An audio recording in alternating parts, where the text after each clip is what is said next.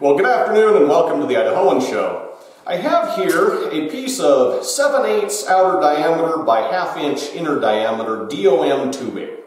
Now, DOM stands for Drawn-Over-Mandrel, so as its name implies, this tube is made by taking a flat bar, rolling it into a cylindrical shape, welding the seam, and then drawing it over a mandrel so that you get a nice, smooth, circular profile on the inside of the tubing as well as on the outside. Now, some people will tell you that you should never try to make gun barrels out of DOM tubing because that welded seam represents a weak spot in the tube.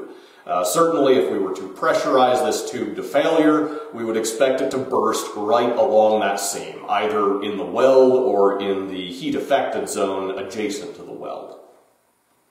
However, there is actually a historical precedent for making gun barrels out of DOM tubing. Back in the early days of muskets and muzzle-loading rifles, if a colonial gunsmith went to make a barrel for a Pennsylvania long rifle, or something like that, for example, he didn't have our modern machine tools to bore out a piece of solid bar stock to make that barrel. And so he would take a piece of flat bar and he would forge it around a mandrel and forge weld the barrel and make something really akin to a predecessor of DOM tubing. And so I would hypothesize that modern DOM tubing probably has ample strength for musket barrels, muzzle loaders, other types of firearms that operate at relatively low pressure. And so to test my hypothesis, I'm going to take this piece of DOM tubing. I'm going to plug one end with a plug that has a flash hole and priming pocket drilled out in it. I'm going to cut some threads on it, and we'll turn this into a barrel for my homemade Utah pistol, and then we will take it out and proof test it and see whether it blows up or whether DOM tubing is actually a viable option for muzzleloader barrels.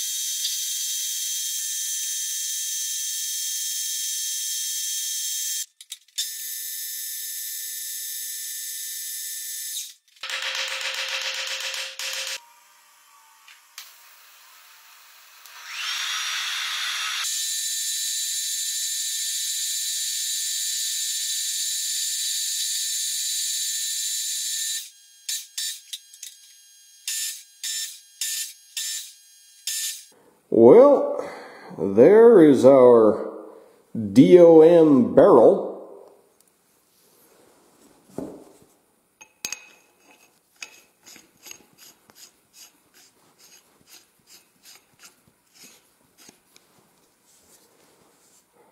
Now it's time to take it out and proof test it.